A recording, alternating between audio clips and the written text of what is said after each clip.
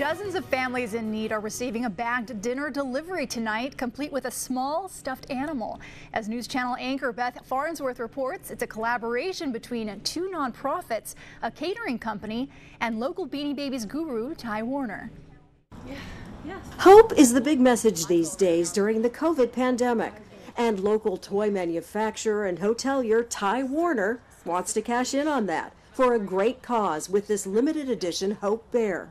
Warner is contributing 100% of the profits to the United Way Worldwide COVID-19 Fund. And he's also making sure these colorful guys get into the hands of hundreds of local children, both at Storyteller and at Calm.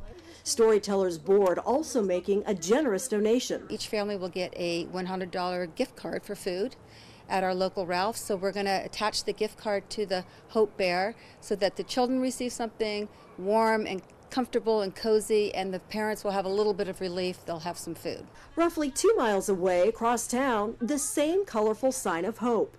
The Calm nonprofit has partnered with Duo More, the Haley Street catering company, and tucked their stock of donated Beanie Babies into dinner deliveries Tuesday night for families in need.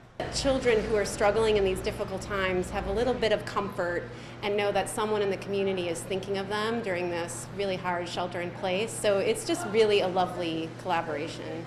So far, roughly 1,600 Duo More meals have gone out to more than 250 families in need over the past month and a half. You could say the Hope Bear is the icing on the cake.